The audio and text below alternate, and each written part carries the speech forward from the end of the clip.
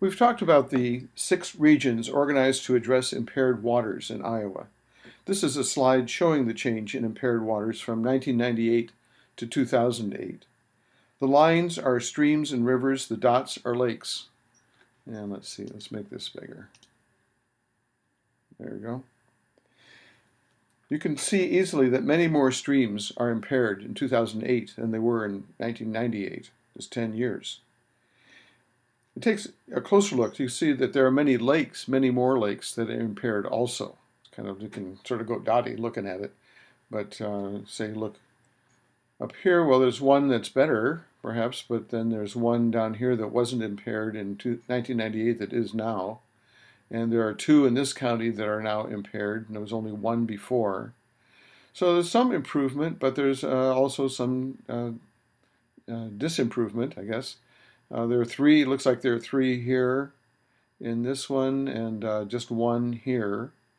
So some up and down, but it's not going away. So how can 6 offices, if there are this many impaired waterways, looks like the Des Moines River here, almost all the way down, every part of it.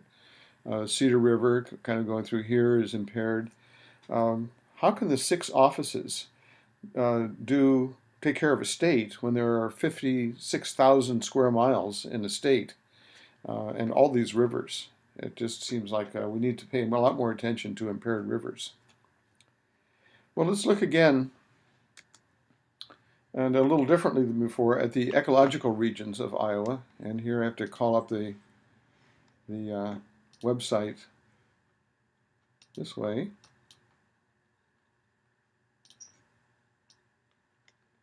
Oops. There we go.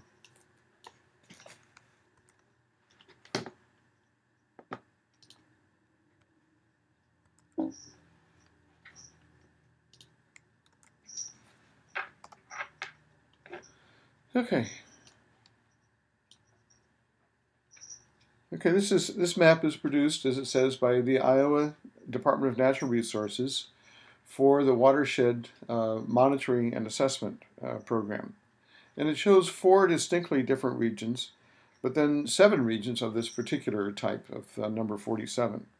Number 40 in the southeastern part of the state along the Missouri border are less flats over till soils. Several rivers begin here, then flow into the state of Missouri before entering the Missouri River itself. It's this area of significant erosion. And I want to move on to the next slide here, if I can.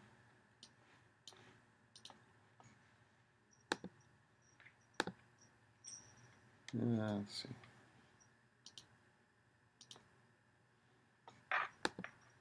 There we go.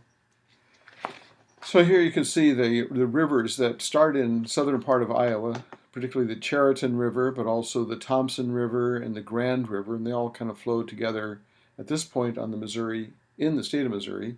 And then you have the Platte River flowing down into Kansas, and the Nottoway River flowing down to Kansas. And then you have here the Nishnabotna River that flows through the very tip of Missouri and enters just across from southern Nebraska. So there are several rivers there. They're not, terribly big rivers, but they are significant. Here's the Des Moines River flowing through the middle of the state.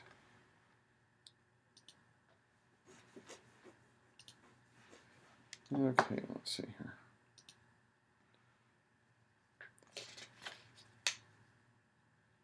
I want to go back to this ecoregions if I can. There we go.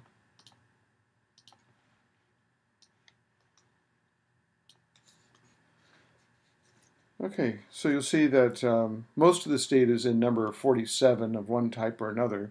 It's very similar to a map that we saw earlier, the second map in this whole section called Natural Regions. But here we see 47E and 47F are divided up. 47E has very steeply rolling hills and severe erosion. 47F more gently rolling hills. The most distinctive regions are 52, which I referred to earlier as Little Switzerland. It's kind of an area that was not flattened out by glaciers. And then region 72 an alluvial region in southeastern Iowa. It's where Muscatine is, an area called Fruitland. A lot of melons are grown there. A lot of it's very rich, low-lying, and so it's warm agricultural area. And so those are the four basic regions, and then these are split up into, the Des Moines lobe in the northwestern area, and this is called the Iowa region. And then the Missouri Valley and the Lyss Hills here along the Iowa Valley, the Missouri Valley. Okay. Now finally in this, we looked at Missouri. Finally in this mini lecture, I want to look at the locations of towns. And let's enlarge that. Okay, the location of towns across the state, partly to locate the, mainly to locate the towns hosting the regional offices of the Iowa Department of Natural Resources. Their locations are interesting. So it's Manchester, and this is the county seat of Delaware County. It's right on the Maquoketa River. You can see the Maquoketa here, going down that way through the town of Maquoketa into the Mississippi. And this is one of the impaired rivers. And then Mason City up here, and this is the Winnebago River that flows into the Shell Rock River, which then flows into the Cedar River, and much of that is impaired also. Spencer is on the right south of the Great Lakes of Iowa, Spirit Lake and the Storm Lake, but Lake Okoboji. But here's the Little Sioux River. It flows down through the northwestern part of the state down to Ottawa, kind of halfway between Sioux City and Council Bluffs. And then Atlantic, and this is on the Nottoway River. Let's see here. It's on the East Nishnabotna River. The Nottoway is a little bit to the east. So East Nishnabotna, that's a significant river, and here's the West Nishnabotna, and they join up and flow into the Missouri just south of the state. And Des Moines, of course, is on the Des Moines River, and the Raccoon River flows into it, and there are a whole bunch of rivers there, and they occasionally get severely flooded. But that's an important river. And then finally, Washington. And what river is Washington on? Well, it's not on a river, but it's very close to Long Creek, which is just to the north, and that flows into the Iowa River. And to the south is Crooked Creek, and it flows this way, and then it flows that way, and it flows into the Skunk River. So all of these towns that are kind of headquarters are right on rivers or very close to rivers, and kind of got most of the rivers pretty well covered. I guess not the Iowa River particularly, but Washington is close to the tributary of the Iowa River. So we see that these all towns are they're county seats, and most of them are fairly small, 5 to 10,000, but they're able to observe some significant rivers in their part of the state.